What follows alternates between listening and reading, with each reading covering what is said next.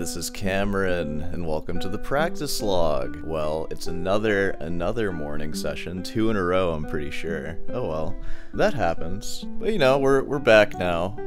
I'll do a night session next, you'll see that. Plenty to do in the morning though, plenty of Bach to work on. I didn't work on the score yesterday. What am I doing talking while I'm standing? I should go to the chair.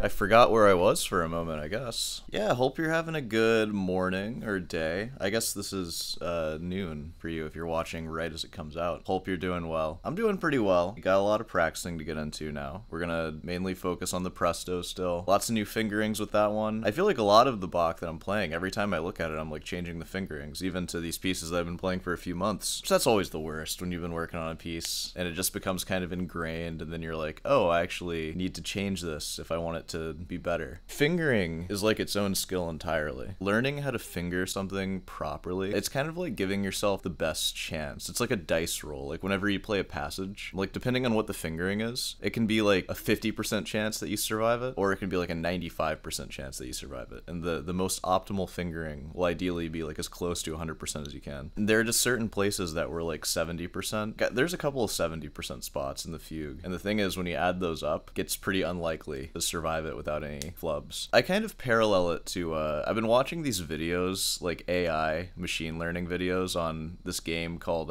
what's the game called? It's like a race car game. It's actually like it's about like a Formula 1 car and people like make tracks for it. There's this guy who's a nerd. He like made an AI that like plays the game and he shows like the process of it being learned. His name is Yosh, Y-O-S-H, and the game is called Trackmania. That's what he makes the AIs for. So go look him up because it parallels to guitar practice quite nicely. But there will be these really complicated turns and he can like work out the probability of the car making it through each turn. The best he got was like 97%, but there's like 400 turns in the whole track. So it's very unlikely that the car will make it through. So he had to run it like 1,000 times, and out of that, like one of them or whatever made it through. Formula 1 time. The fugue is like this really complicated Formula 1 track, even though in real life they're not complicated. Imagine somebody built a really complicated Formula 1 track. It's all on like pipes and stuff, and it's really complicated, and it's really weird. That track represents the fugue, and every passage of the fugue is like a turn. You want to pretty reliably be able to make it through the whole thing. Because if you can't do that, how are you possibly going to express yourself if you're worrying about actually just surviving it? That's not good. But I feel like most of the fingerings I have in the fugue, they are like over 95% likely to work, but there are some places that are like 70, and I'm just like looking at those places now and I'm just judging them. I'm like, why are these 70%? Is this passage really harder than another passage, or is it just all kind of the same difficulty? My fingerings just suck for this passage. Maybe that's what's going on. It's really easy to get lazy on stuff like that. I think we've all gone into that habit of just learning a piece any old way, in any old position, usually the open one, and then you just kind of, that's just how it is for you. But you know, maybe don't be lazy. And I'm saying that like I'm accusing you of being lazy. I'm speaking for myself right now, because I can be lazy too. Sometimes I just want to learn stuff and then just move on. But you know, you always have to come back to it. If you strive to be a high caliber player, you have to have fingerings that don't suck, and you got to figure those out. And that actually all goes into, I've been taking this time to answer comment questions, so let's take a look at the comment section. I was looking at my comment section this morning, and I got a new one from MeQ Bree. Good morning, how's it going? Thanks for your comment. You say, I'm amazed that you can remember 99.9% of such long pieces. Well, actually, 99.9%, that's like kind of offensive to me. You're saying that I can't remember the last 0.1%? How dare you? I'm just kidding. I mean, best case scenario, I probably play 99.9% of the notes. I like to think I have 100% of them memorized. I get what you're saying. I know professionals do it. They do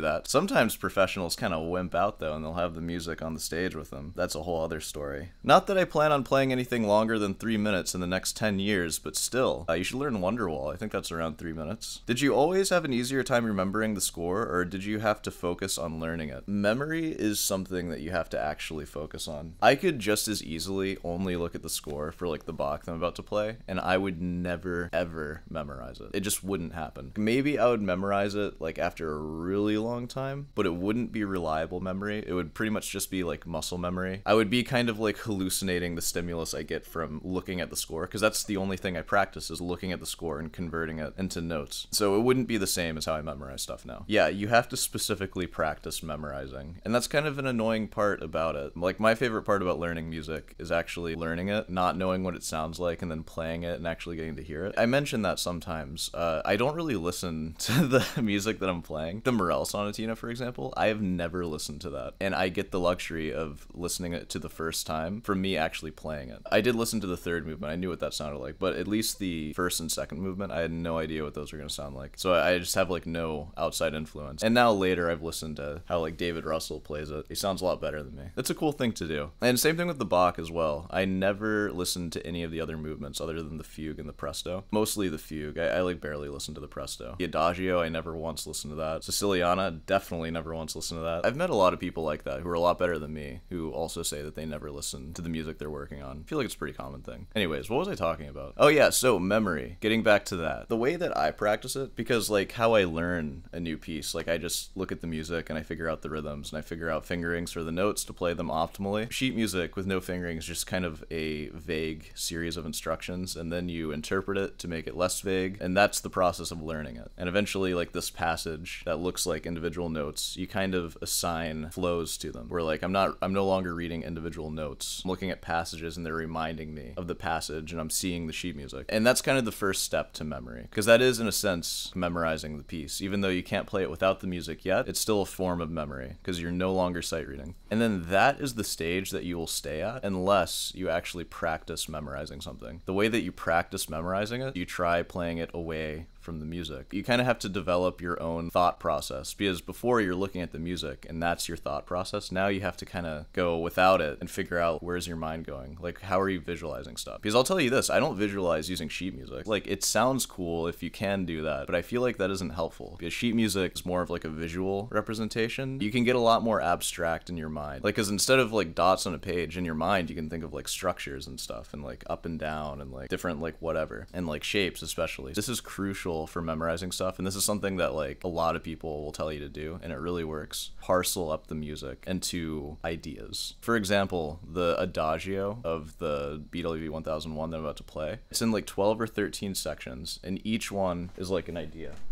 So the first idea would be this thing.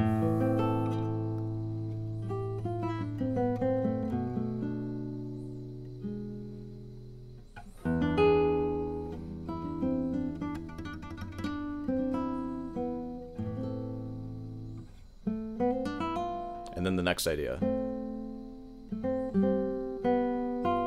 And even though it kind of sounded like I was going between ideas there, I'm just doing it off of the measures, and that's how third measure starts. It starts like this. So I consider that like part 2 now. We had our introduction 151. Yeah, so I consider that like the first part. Memorize each one like its own little piece of music. Most importantly, know how they all start. So I know the second one starts like this. And even if I have a memory slip around here, you know, whatever it is, I know the next one starts. You get the idea. So I know how they all start, so if I have a memory slip halfway through, I just jump right to the next section. You can definitely memorize a piece without doing that, and I've done that before. I tend to think of the piece as this gigantic, like, structure now. I cannot get up here without first climbing up it. You know what I'm saying? Like, so if I were to point to that top and it's like play that, it's like I have to climb up there first. What are you talking about? Like, how am I supposed to get up there from here? But when you do this, it's almost like you have like a bunch of little structures, and it's like play that one. Well, maybe I can't play it in the middle of that one, but I can definitely play the beginning of the next one, which is only right there, pretty close, right? So if I have to skip 5% of the piece, who's gonna miss it? So that's kind of my advice for memorizing stuff. Again, I didn't come up with that. Like, I've heard that said so much from so many people. It's a pretty solid way of doing it. And if you do that too, post in the comments. Let me know if you agree. You have a better way of memorizing stuff? I'd love to hear it, because memorizing stuff is hard. If you want to talk about getting stuff performance ready, this is part of the process, and it'll give you a deeper understanding of the piece too. Alright, well, I think we can end this talking portion because it's been a little while. Go ahead and get to practicing now, shall we? Did a lot of talking there. Hopefully I said something that did something for you. Okay, it's time for me to shut up and practice, for God's sake. So, I'll see you on the other side.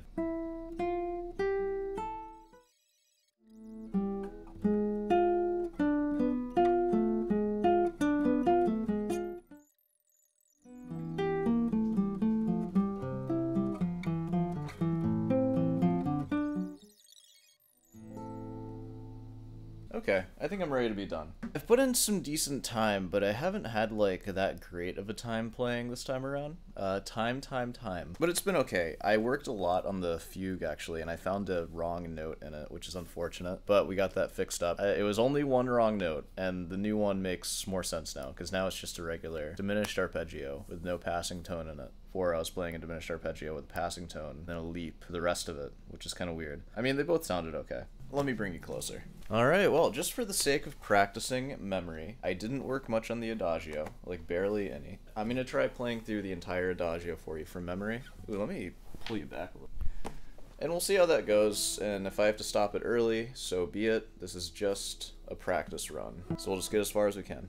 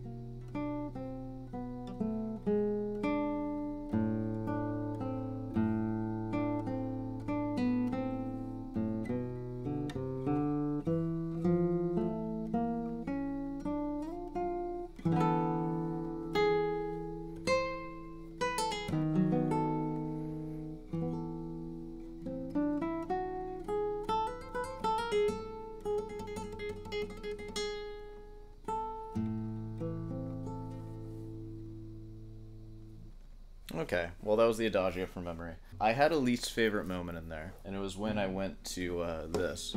I played like one beat of that measure, and then I went with the right rhythm. I hate that I did that. I should have just skipped. Yeah, today's a little frustrated. It's kind of a weird day too, so it's okay. Tonight will be better. hopefully. Let's go ahead and wrap this thing up. I think we've talked enough today. Hey, well, you know, if you made it this far, be sure to subscribe, leave a like, all that stuff. Hey, want some guitar lessons? I'll give you some guitar lessons. I'll show you how to memorize music, perhaps. And you know, all the other stuff that comes with guitar lessons, too. Ah, my face is itchy. Hey, got any comment questions like the one that I answered today? I'll answer your question, and I'll probably add in my own stuff to the question, too. Because a lot of times I think about it, and then it all just kind of comes out in the chair, and that's the process here. Alright, I'm gonna go start my day and do some stuff. Pay the rest of my taxes, I guess, because it's April 15th. I need to do that. Quarterly taxes, self-employed peeps out there, what's up? Alright, I'm gonna go do that. So, I'll see you tonight.